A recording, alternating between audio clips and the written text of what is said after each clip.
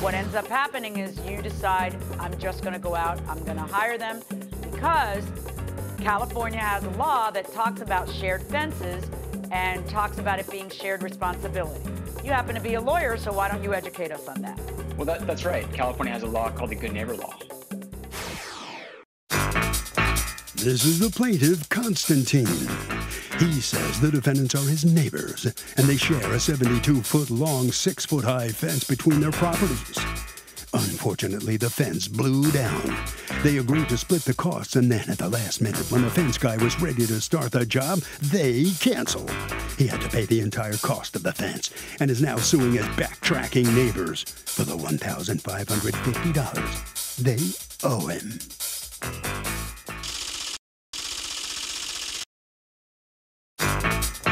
These are the defendants, Patricia and Terrence.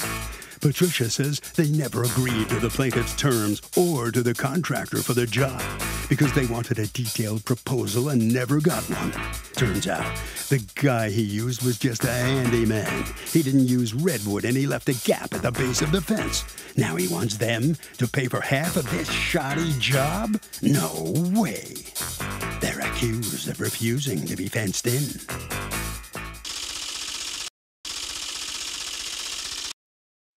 All parties, please raise your right hand. What you are about to witness is real. The participants are not actors. They are actual litigants with a case pending in civil court. Both parties have agreed to drop their claims and have their cases settled here before Judge Marilyn Milian in our forum, the People's Court. The People's Court is now in session, and the Honorable Judge Marilyn Milian is now presiding. Litigants have been sworn, Your Honor. Thank you, Douglas. You're welcome, ma'am. Okay. Mr. Constantine, you and Mr. Terrence and Ms. Patricia share a fence, correct? Correct. And at sometime in 2016, a 25-foot portion of the fence blows down, and everybody agrees that they're going to repair it. And what ends up happening? Estimates go back and forth, really between the contractor that we agreed to go forward with and the defendants. They kept asking for revisions to the proposal. They asked for revision after revision over a period of several months. During that time, I ended up moving out of the house with my family and ended up having some tenants that were going to move in. So I gave notice to the defendants that we've got some tenants that are going to be moving in. We really need to make a final decision. And let's talk about what the revisions were. Tell me about it. What kinds of things were they asking for to be revised? So originally, when the fence fell over, we had agreed on a standard fence and just replace it as is. Then after that, the defendants explained they wanted a slightly sturdier fence, so they wouldn't have to revisit this issue in the future, and I agreed to that.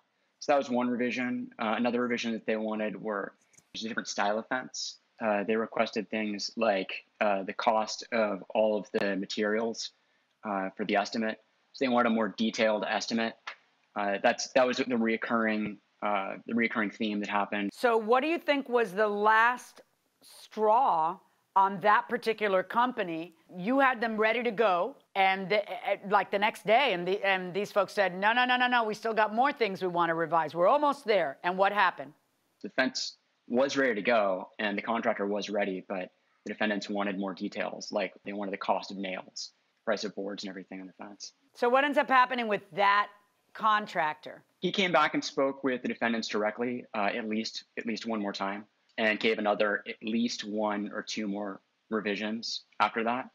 And then he got sick of it. Kind of the final straw for that contractor was the defendants got a separate contractor to come in and got a quote from I believe it was their friend to do work on the fence.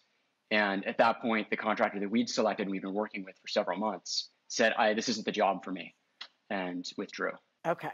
And so now it's time to find a different contractor. So what happens? They said, you said that they had their contractor who they liked. What was wrong with him? Why didn't everybody end up going with him? Well, I said that's fine. I'm happy to go with this guy. I just want to get a proposal from him. And on top of that, I found out that he wasn't licensed. And so at that point, I said, I can't go with this guy.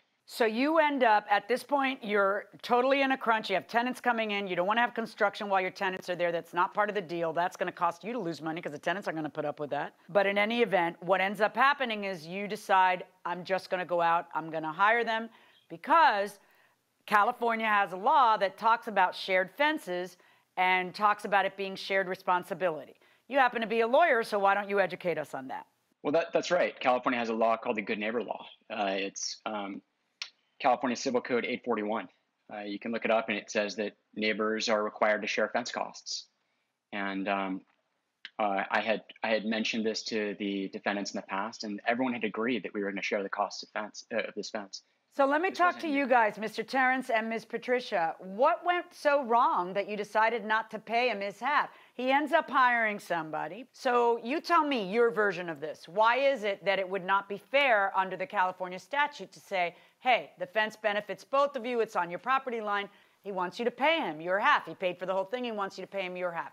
You tell me why that's not reasonable. What we agreed upon and what was built ended up being two different things.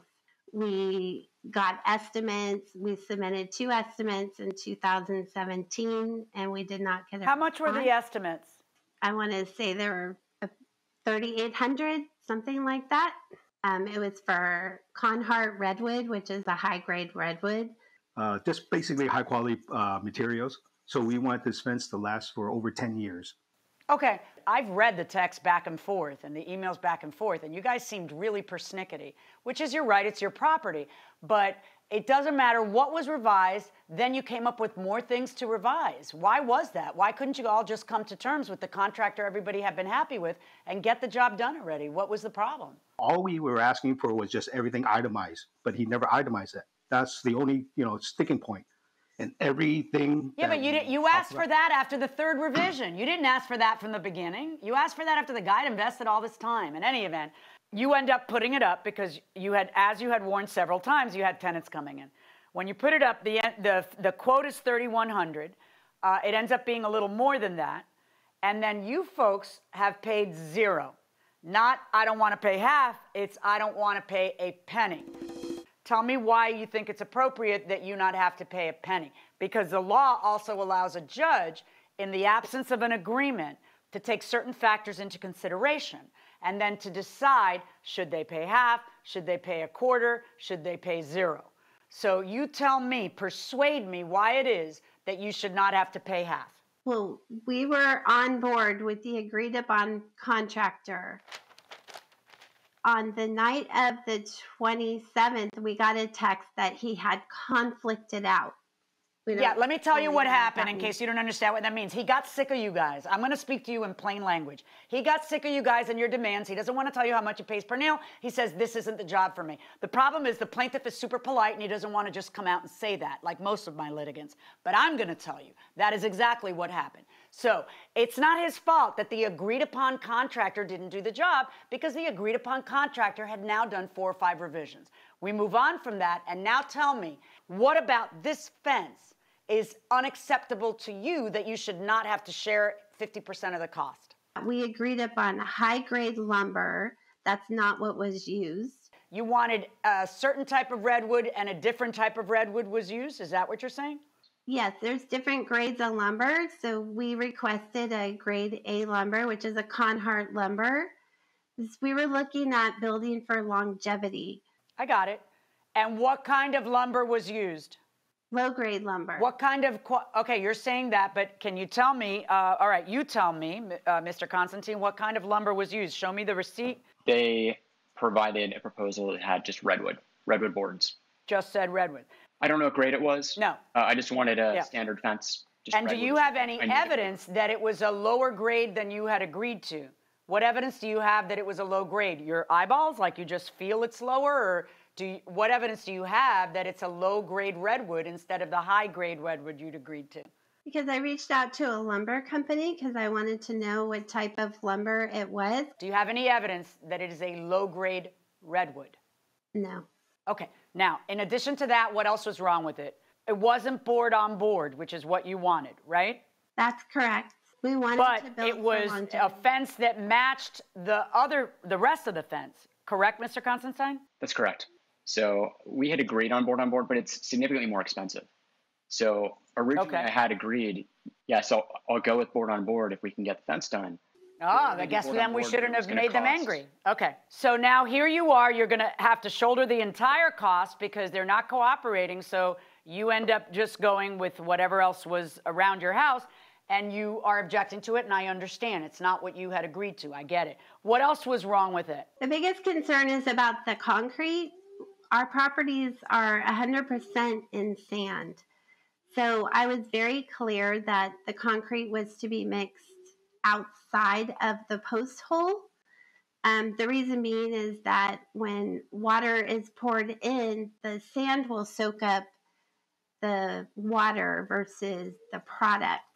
So that in You know a lot about this stuff. You should have just found somebody that he agreed to. He wanted to do the fence. How do you know, by the way, that this contractor didn't mix it outside? I submitted photographs that show the laborers with the bag of Sackcrete concrete being shook into the hole and then holding a 5-gallon white bucket full of water and pouring it into the hole. Okay, there's a million pictures. Can you? Oh, here we go. There we go. The last three. Yeah, you are doing that. Well, you get what you paid for, right? So here we are, and now here's what I am left with. Oh, by the way, I won't want to cut you off. Is there any other objection that you have? We agreed to a 6-foot completion of a fence. There was a tree in the backyard, and the fence was built over the tree, which added to the height. So the finished height of the fence is 15 inches above code. Have you let code enforcement know that? We have a shared fence. I have not. Anything else? There is an unusual gap in the middle of the fence where it goes from smooth on 50% of it and rough on the other 50%. The concern is that somebody could potentially get caught in this unusual gap in the top of the fence. Okay. Why did they do this? Do you see this picture, Mr. Constantine? I do. What happened there? Why is the reason they did it? I try to make it as fair as possible to have half the fence face my yard and half the fence face my neighbor's yard. They're identical fences. It's just the cross members are on one side for half the fence, and the other side for the half the fence. So it's essentially an identical fence. But does that end up creating a gap in the fence? It does create a small gap that's the width of a 2x4. And that's a pretty big gap. I just don't understand. I mean, I guess you're saying you wanted it to be fair, half and half, but to me it looks worse that way, and apparently to them it looks worse that way too. All right, guys. This is one of those instances where California law makes sense to me, which often isn't the case. But they're very reasonable. They say, look, we want the parties to agree on a shared fence, but if they don't, and one party decides to do it, they have to do certain things. And if they do, then they get to talk, they get to ask a court of law to say, okay, you have to share in the expense. In this case, I have parties that are all completely on notice of the desire to do a fence, what kind of fence, everybody's working towards it, and in 7 stinking months, it doesn't get done. And he got sick of waiting, so he went ahead and did it. I am going to take into consideration that when he went ahead and did it, he didn't do board on board. I don't think you have proof that they used an inferior redwood. You got zero proof of that. According to you, he did it too high. I don't know if he did or not. According to you, they mixed it wrong, and I think you're probably right on that. I am looking at, your issues that I know because I see the texts, I see the emails, I see your demands. Some of your demands are reasonable, and some of your demands maybe just really aren't. It doesn't end up being what you had agreed to, which is board on board, but it is redwood, and it is a fence. And the suggestion that you should pay zero is ludicrous, okay? Now, what California law says a court should consider when they're deciding how to apportion the cost of the fence and whether it's fair to ask someone to pay half is whether it's a terrible financial burden for you. I find that it isn't.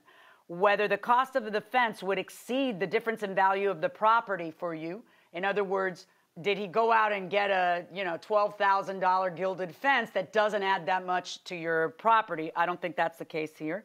Whether the fence is more valuable to him than it is to you. And I think you got something there in your complaints about well, why, maybe he doesn't care, but maybe you have a pet or you want a pet, or now all of a sudden, it's a problem if it's a tiny, tiny pet. The reasonableness of the particular construction or maintenance project, you've got to complain on the concrete. I got to tell you, I come from a long line of construction, and lots of people will do it that way. I agree with you. I don't think it's the best practice because of exactly what you said. The water gets, that's not how you should do it.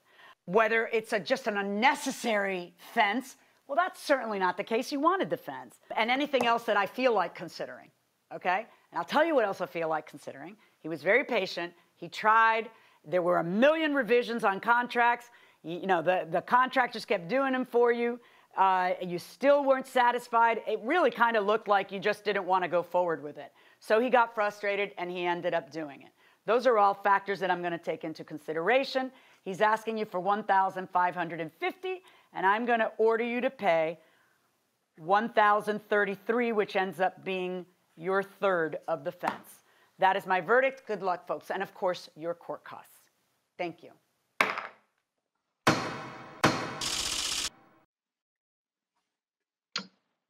So the plaintiff is finally going to get some money from the defendants. Let me talk to the defendants, Patricia and Terrence. It's interesting. The judge referred to you. She thought you were persnickety. Just to double check, I looked it up. It means someone who is fussy about small details. That kind of hit the nail on the head with you guys. What do you think about her decision? Well, I mean, it doesn't hurt to be persnickety, right? Everything wants to be detailed, but we do want something that's longevity. And I have a feeling we're going to be at this again in the next 5 years. Well, you're going to have to give the plaintiff $1,000 at least, $1,033, I think it is. That's the judge's verdict. You're going to have to live with it. You okay with that? Well, as she says we have to pay, we have to pay. Yes, you do. All right. Thank you very much. Mr. Constantine, let me ask you, how do you feel? Finally, this has been a long battle for you, hasn't it? Been looking for closure. This is closure. And does this do it for you? You okay with that? All along, I haven't wanted to do anything to upset my neighbors. I had a good relationship with my neighbors in the past, and I hope we can put this behind us and move forward as good neighbors again. Okay, very good. Well, congratulations. Thank you very much. Thank you. And with that, let's have another session now of After the Verdict. Here are the judges. Wow, quite a bit of back and forth here over the construction of this fence. I mean, I'm watching the revisions back and forth, half a dozen revisions. They had proposals years ago for this, and it was a long road to get it done. I think probably in this neighborhood, you probably could have gotten a nuclear power plant permitted faster than it took these guys to get the fence squared away. Yeah, it was. Did you get that impression? Yeah, it was quite a bit of time. And certainly this Good Neighbors law, or Good Neighbor Act that they have in California that governs commonly shared fences like this is in a sense intended to act as a shield to protect one neighbor from kind of just being taken advantage of or bullied or overpowered by the other neighbor.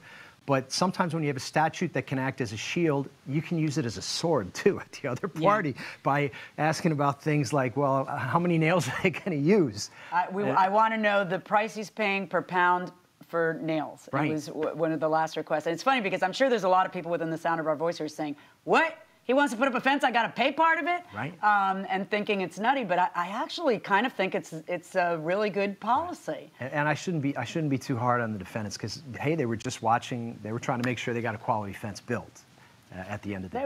They were moving at a glacial pace. They sure were. I was trying to do the math in my head. I'm thinking maybe 2 6-penny nails on each post at the top and maybe wherever the rails are. I was trying to do the count in my head, and I got to a couple hundred. The plaintiff was so polite, too. He conflicted out. He was trying not to say, yeah, they made him crazy, which is exactly what happened. Well, hopefully going forward, these people get along. It sounds like it. They all seem like nice people. Yeah. But boy, Mr. Constantine had the patience. Constantine has the really patience of Job, doesn't yes, he? He does. My yes, goodness, he does. To get this thing done. Especially for a lawyer. Right? Charlie from Chicago wants to know, if my kid catches COVID at school and brings it home, and someone in the family gets sick, can I sue the school for our medical bills? Wow. You are asking a really good question that I think is on the minds of a lot of people right now. This is an untested area, so I can't give you a yes or no. If the school acted recklessly and knew that people had COVID and didn't take the necessary precautions, and there is no immunity that the school might have, you could have a case, but you're going to have to look at what is going on in your city, if it's a public school, if there's immunity, and what the school did if it constitutes negligence or recklessness. That will do it for this case. Let's go back into the courtroom. The litigants are right there. This is the plaintiff, Margaretta Dobbs. She says she brought her car to the defendant's repair shop to get an oil change. And when she brought it home, she noticed oil in her driveway. She brought the car back and they charged her $142.05 for a diagnostic and told her she had multiple leaks and a loose wire connection. Well, why in the world didn't he tell her that when she had her oil changed? When she complained, the manager kicked her out and told her never to return. The defendants are as wrong as two left shoes, and she's suing them.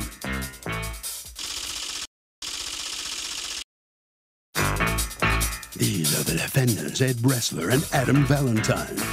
Adam says he would have been more than happy to fix any problems they may have caused to the plaintiff's car at their expense. But the plaintiff didn't like what she heard when they ran the diagnostic. She had a faulty connector to the starter and some oil leaks unrelated to an oil change. The woman went on a terrible rant against their poor cashier about having to pay for a diagnostic. And here they are. They're accused of being slippery.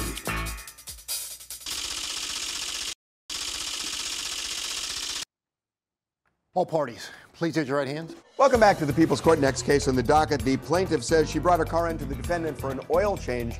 When she got it home, it was leaking in her driveway like crazy, so she wants a refund.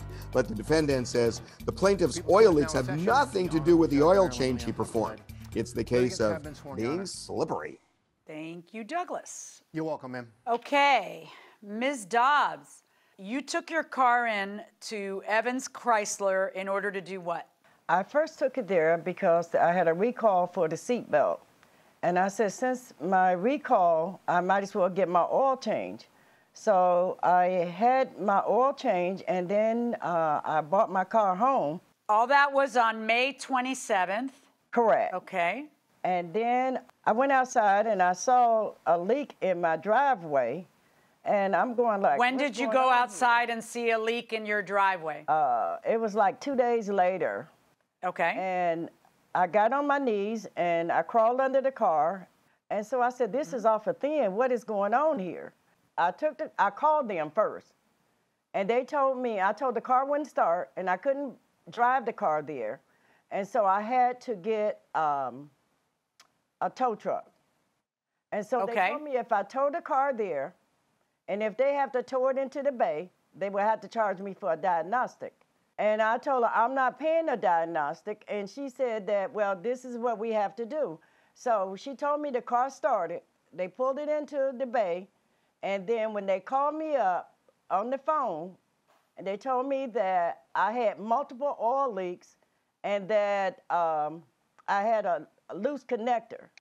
Well, if I had multiple oil leaks, when I took my car in, they have a paper that I sent you where they did the vehicle multi-point inspections, and there would have been oil all underneath my chassis if there would have been. Okay, hold on one second and let me see that vehicle multi-point inspection. Okay, and I see that document. Under the vehicle, yeah, under the vehicle checkup. Okay, so go on. See, I purchased that engine.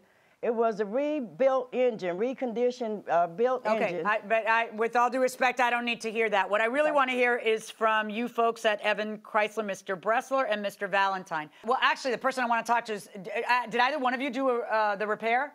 No, neither one was technicians. Okay. It was one of our technicians. Nobody here's a technician. Everybody's brass. Yes. Okay. All right. So she brings it in. There's a seatbelt recall that gets taken care of, and she says, I need an oil change. And you guys do this multi-point under the carriage inspection. And then within 5 days, she has oil leaking. She's mad that she had to bring it back to you because the things you're charging her for diagnosing are things that she feels should have been spotted in the multi-point undercarriage inspection. What say you to that? Well, for clarity purposes, the multi-point inspection is just that. It's a visual inspection. It does not include any kind of diagnostics or it's a recommendation sheet. When you do that, because you make it look you make it look glossy and pretty to us with little dots all over the place and so what is that multi-point under the carriage inspection? You stick your head in between the concrete and the car? You don't put it up on a thing? No, that's while the vehicle is in the air. It's just a visual inspection. Oh, it is while the vehicle, okay. Mm-hmm. Yeah, it's not an all-inclusive inspection, but if you look at the document, okay, I want you to tell me the difference between that and a diagnostic. What's the difference? You're telling me, oh, there's a big difference. Tell me what the difference is. This particular diagnostic, first and foremost, would start with checking the battery to see if there's battery voltage. If you have battery voltage, then there's basically a diagnostic tree that's in the service manuals that they would follow. Now, unfortunately, I don't know every single step of that off the top of my head. More or less, is that a visual or is that something you hook up to a machine or how do you check that? You would actually have to hook up a machine to the vehicle to check the battery voltage. Battery check. What's the next thing you check in that diagnostic? Well, depending on, what the findings were, which I'm sure in this case it would have been that the battery had a full charge on it. You would check to see if you're getting power out of the ignition switch, to see if that is sending basically a signal to the starter, to telling the starter to engage, which it was. And then from there, he went to check the starter itself. And when he did that test, then that's when he found that the power feed wire going to the starter was corroded, and that was the issue with the intermittent no start. So that's when she was presented with an estimate to repair that connection, and she declined said repair.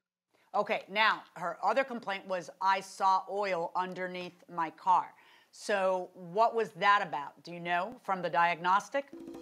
We didn't do any further diagnostics. Just again, when the vehicle was up in the air, the technician just noted that it had multiple oil leaks.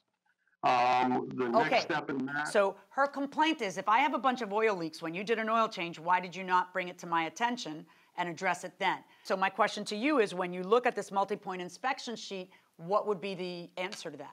Well, if you look at the inspection sheet, there's nothing on there that is indicative to leaks.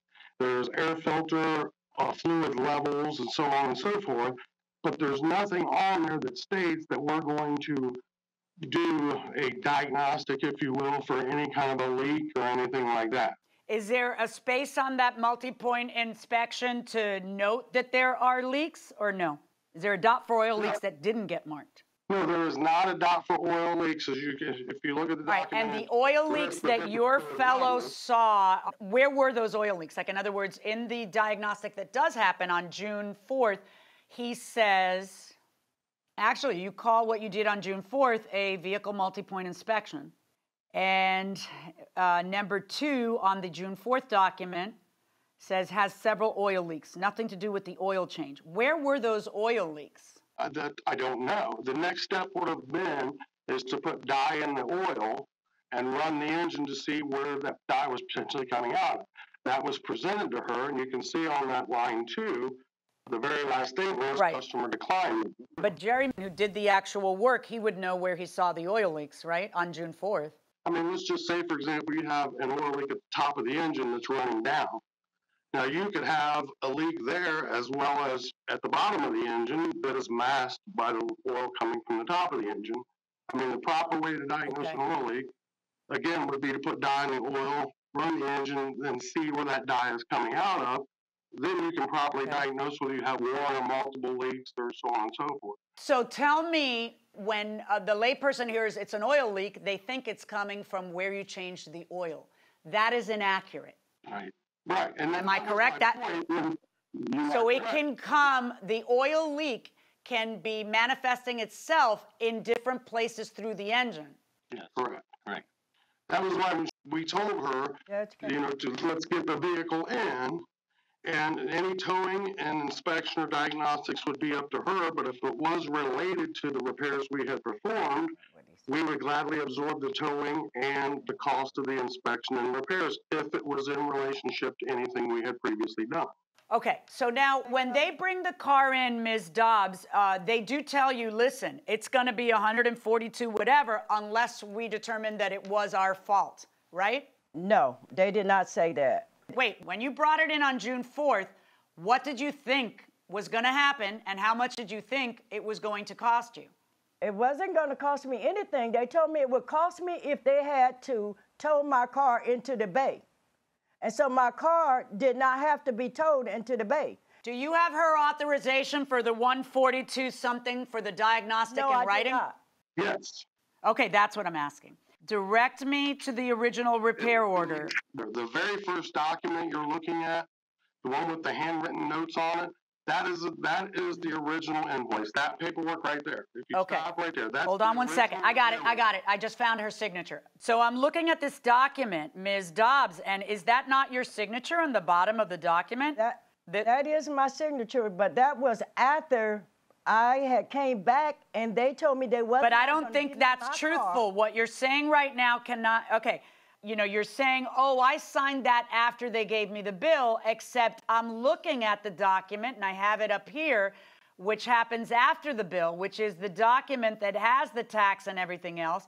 And what they say here is that you refused to sign, which does sound consistent with someone being angry that they ended up having to pay it.